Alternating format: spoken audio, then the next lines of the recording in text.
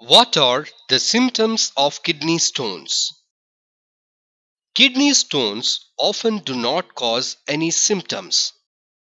Usually, the first symptom of a kidney stone is extreme pain, which begins suddenly when a stone moves in the urinary tract and blocks the flow of urine. Typically, a person feels a sharp, cramping pain in the back and side in the area of the kidney or in the lower abdomen. Sometimes nausea and vomiting occur. Later, pain may spread to the groin. If the stone is too large to pass easily, pain continues as the muscles in the wall of the narrow ureter try to squeeze the stone into the bladder. As the stone moves and the body tries to push it out, blood may appear in the urine, making the urine pink.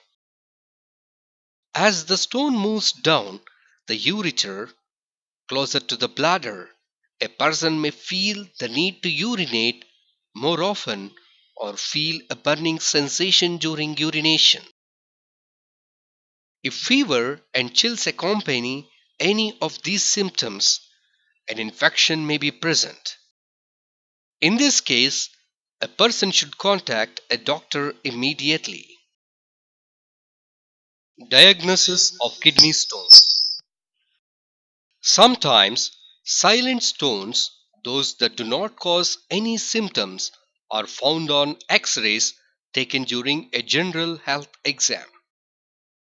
If the stones are small, they will often pass out of the body unnoticed. Often kidney stones are found on an X-ray or ultrasound taken of someone who complains of blood in the urine or sudden pain.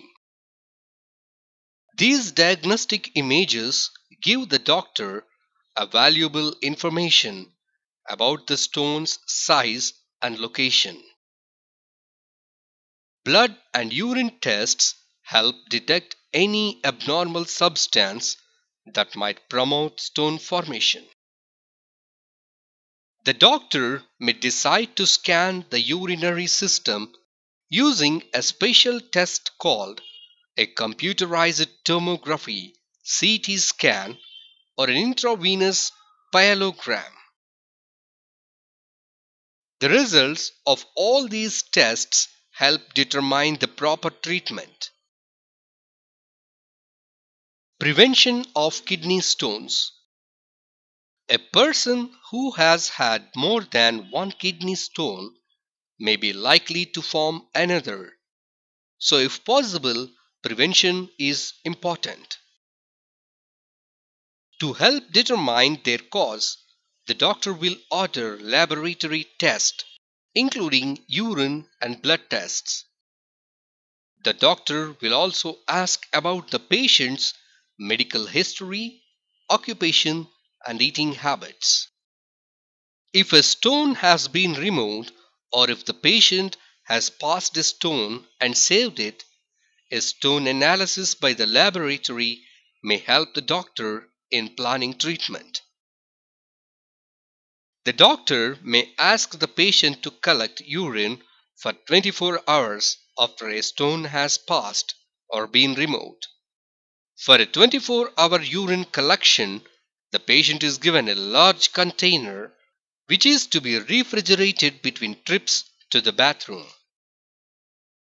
The collection is used to measure urine volume and levels of acidity, calcium, sodium, uric acid, oxalate, citrate, and creatinine, a product of muscle metabolism. The doctor will use this information to determine the cause of the stone. A second 24-hour urine collection may be needed to determine whether the prescribed treatment is working. Foods and drinks containing oxalate.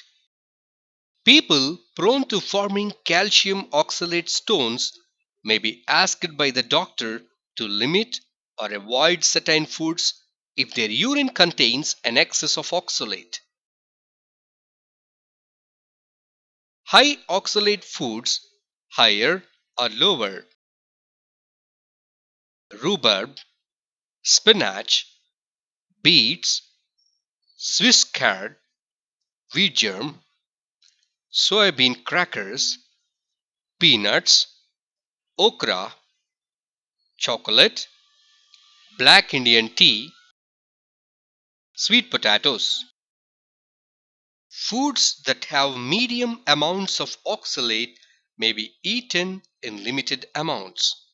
Medium oxalate foods: grits, grapes, celery, green pepper, red raspberries, fruit cake, strawberries, marmalade, liver.